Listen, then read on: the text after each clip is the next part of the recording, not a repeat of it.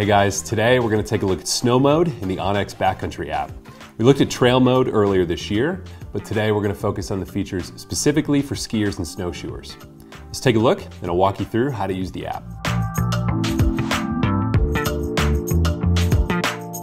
Now, if you've used onX Hunt or onX Off-Road before, you're going to be pretty familiar with how everything looks. Basically, when you open up the app, you're going to be looking at your local area. The first thing you want to do is click the button in the lower left-hand corner of the screen and choose Snow Mode.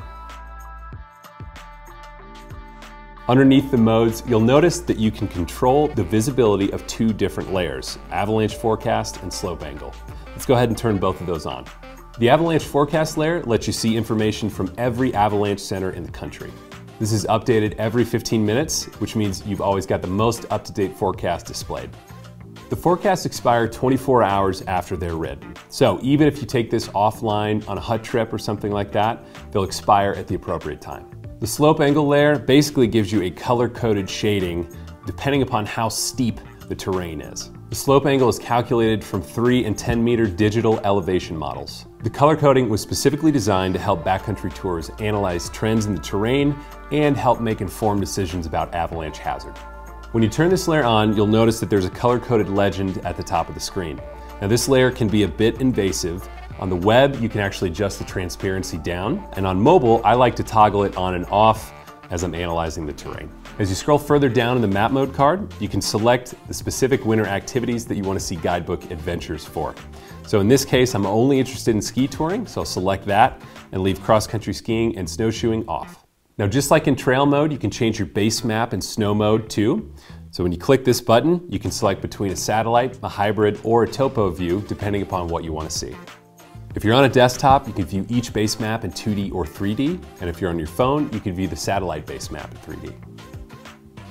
In each mode, you'll notice it's super easy to tell what type of public land you'll be exploring by the color outline.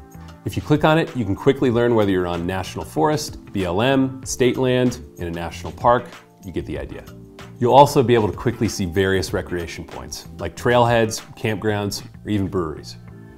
After you've scrolled around and explored your local area, you can hit the crosshair button in the lower right-hand corner of the screen to center the map on your location and see exactly where you are. If you hit it again, the map will reorient based on the direction you're facing, which is an incredibly useful tool when you're out on a tour and want to make sure you're going the right way. If you move up to the top right-hand corner of the screen, you'll find the weather bug. When you click on that, you'll get a ton of weather information, like temperature, wind speed, sunset and sunrise times, plus a weekly and hourly forecast, and even moon phase information. Now, just above that tab, you can select either temperature or wind, which will let you see what either of those things are doing at various locations across the map. Above the weather bug is a search function where you can look up particular trails, breweries, backcountry skiing areas, whatever you want. There's also a tab for a legend, which will help you figure out what everything means. Once you've picked your base map, open Discover from the menu in the bottom left. This will show you a list of all of the onX guidebook tours and ski lines in your area. If you don't see anything, pan over to your favorite ski zone and look there. You can tap one of these lines to see tons more information about it, including photos and descriptions.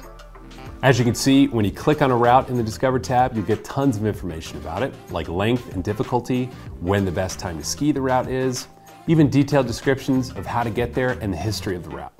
You can click to see nearby trails and get a quick glimpse of upcoming and current weather conditions.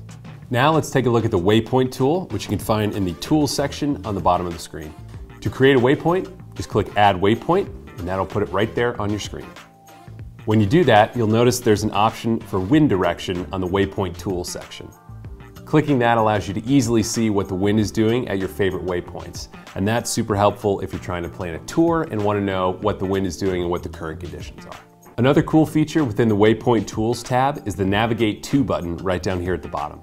You'll see Go to Waypoint next to it, and that helps you get to a waypoint when you're out in the field. But if you click Navigate To, your phone's default navigation app like Google or Apple Maps will open, and you'll have driving directions to get to the area or the closest trailhead. If you click the menu icon in the top left-hand corner of the screen, you'll get even more options, including settings. Clicking on settings will allow you to adjust things like whether you want your measurements displayed in metric or imperial units. You can also enable 2D tilt on the map and things like that. You can also easily create and download your own routes, which we'll get to in another video. We've got more features coming soon, like slope aspect, snowtail data, OSM ski trail data, and more, and we'll have an updated video here in a few weeks. All right, so there's an overview of the main features of the app in snow mode. In our upcoming videos, we're going to talk about how to plan a tour based on the day's current conditions, how to plan a tour around an objective that you want to ski, and we'll also cover how to use the app in the field. Thanks for watching.